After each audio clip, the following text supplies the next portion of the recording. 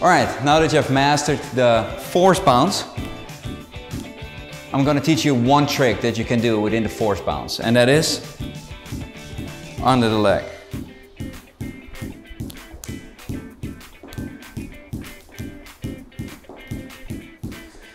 So what you want to do for the under the leg throw, you lift your leg up just a little bit, and I turn my body just a little bit. So I throw the ball just slightly from behind to the front. It's only a little bit. So from the front it looks like this. And from the side I'm going to turn myself with a 90 degree. It looks like that.